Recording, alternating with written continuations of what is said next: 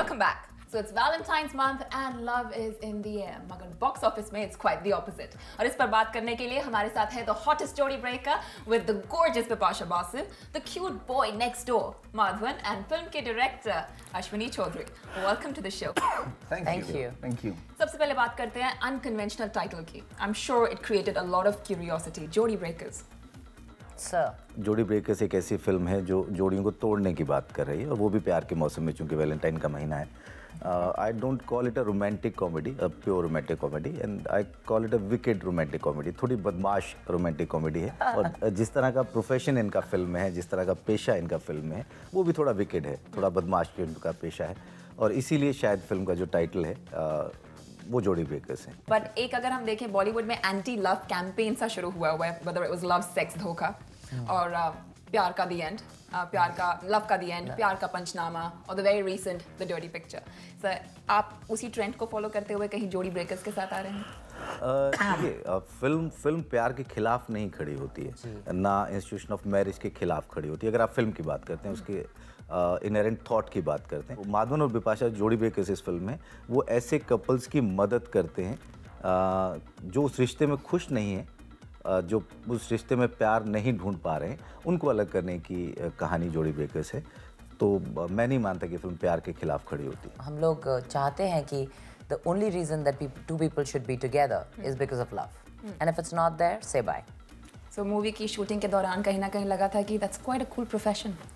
I think इसके movie के बाद, रिलीज होने के बाद बहुत सारे चांसेस है कि एक्चुअली जोड़ी ब्रेकर्स मार्केट में आ जाए. मैच मेकर्स तो बहुत हो गए. मैच मेकर्स तो बहुत है. हमारी पॉपुलेशन भी बहुत ज़्यादा है, तो नए प्रोफेशंस हमेशा they are welcome. So I think we should trademark it. आप आर जोड़ी breakers. Unconventional profession, unconventional title, unconventional pairing. लोगों के दिमाग में बहुत से क्वेश्चन चल रहे हैं बिकॉज ऐसी पेयरिंग उन्होंने नहीं देखी पहले.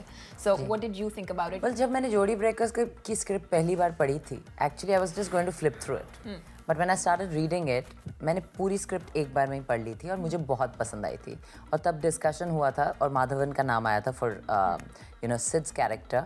And I don't know what happened. I really am totally blanked out. But I started working on different projects. I forgot about the film. Absolutely. And then, I don't know, again I was reading such bad scripts after some time. It was a big gap. And I asked my manager, where did that script go? And that's when I got to know that Omi was doing this. And then we got into this whole chasing the script, like where is it gone? Then we found that Maddie and Omi are signed for this. And then we got onto the film. And what about you, Madhavan? You think after Tanu weds Manu, so-called commercial hotties is what you're after now? जहाँ तक तनु weds Manu का सवाल था, मैं अड़ गया था बिल्कुल कि आनंद, मुझे कंगना ही चाहिए, क्योंकि वो कैरेक्टर में सिर्फ कंगना फिट होती है. कोई और लड़की नहीं है जो पहाड़ी है, जो बाहर के शहरों में पली है, जिसको तनु के कैरेक्टर जो समझ में आए. मेरे लिए ये बहुत ज़रूरी था कि एक अच्छा कहानी ढूंढूं जो मेरे जो लिमिटेशंस हैं उसके हिसाब से मुझे प्रोजेक्ट करें. तो मैं ना ऋतिक रोशन की तरह नाच सकता हूँ, ना ही मुझे सलमान खान की तरह बॉडी है. मैं एक ऐसा स्टोरी करना चाह रहा था जो सुनते ही लोगों को भा जाए और फिर एक अलग किस्म की कहानी हो, जो कि मेरा आज तक हॉलमार्क रहा है. जब अश्विनी साहब आए मुझसे कहानी सुनाने के लिए, वो अपने राइटर के साथ आए, तो मैंने ये कहानी सुनी और मुझे लगा कि बहुत ही अच्छा कॉन्सेप्ट है. हालांकि उस वक्त मुझे लगा कि स्क्रिप्ट में काम करनी पड़ेगी, लेकिन मुझे Ashwini ji as a director बहुत अच्छे लगे. जिस तरीके से वो बात कर रहे थे, जिस तरीके से वो अपना केस पेश कर रहे थे, मुझे लगा कि हाँ, वो शायद आपने देखा होगा. लेकिन बाल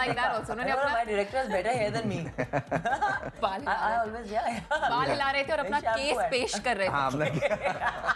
I'm just trying to like get that vision. Good one. तो मुझे एज एन इंडिविजुअल, हाँ, ये हालांकि मुझे वो डिस्ट्रैक्ट कर रहा था, पर मुझे लगा कि मुझे लगा कि एक बहुत अच्छा टीम बन सकता है, क्योंकि अच्छे लोग जो हैं इस फिल्म को कर रहे हैं. जब हमने ये बात की, जैसे कि अश्विनी जी ने कहा, उस वक्त बिपाशा ऑन बोर्ड नहीं थी और हम बहुत सारे हीरोइंस के साथ कोशिश कर रहे थे कि ये कहानी बनाए, पर मेरा दिल कह रहा था कि it has to be Bipasha because she is the best suited for this role. So I actually put my foot down and I said, let's try. No, अगर नहीं कहती है तो फिर हम बाद में देख. So you technically just both suggested each other. Yeah, we didn't even know that. Yeah, I didn't even know that. Without knowing each other much. Everybody tries to get a second business going, especially when you're an entertainer. मैंने आपको अपना बता दिया, मेरी क्या choices है. एकदम. DVD fitness, आप उस साइड पे भी हैं. Hollywood project भी. है, सब रखा है। sorted side में। आप साउथ फिल्म्स करते हैं, but do you think that's how it is कि बॉलीवुड में एक सर्वाइवल जो है वो टफ है, इसलिए हमें चाहिए कुछ साइड पे? Is that how it is? नहीं, No, बिल्कुल नहीं। I think it's for passion. Second profession आप तब करते हो जब आप unsure about the current profession you are in, तब करोगे। I think Ashwini ji and all the other directors who have been in the industry for so long, उनको पता है कि भैया मुझे यही करना है और यही करूंगा, और जब तक हौसला बुलंद है तब तक यही करता रहूंगा। And I think that is very very important. And what was the passion bit that you were bringing in? Well, for me, my DVD, what you talked about, it's not for anything but my passion. I love health and fitness. That's something. And promoting fitness. Yeah, it's something that I really. I'm like a crusader.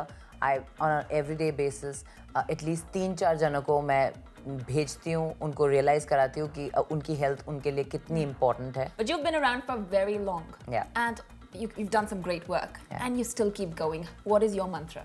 How do you do this? I'm interested in it. This is, I'm interested in my profession. Every day I'm excited to go to work. What would you say, Madhavan, for you? Single hero projects are something that you've enjoyed more, or the multi-starers?